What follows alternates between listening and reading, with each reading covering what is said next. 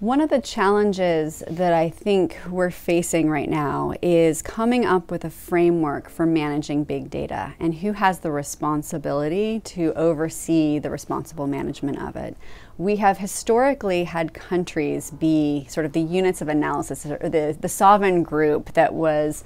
responsible for what happened to people within their borders and the data that was collected around them. We have had an enormous shift, I would argue, over the last decade or so, where suddenly it's companies who have attained the power of many nations, where they now have the budgets to rival most governments and have data at a scale that we've never before witnessed. So the question becomes,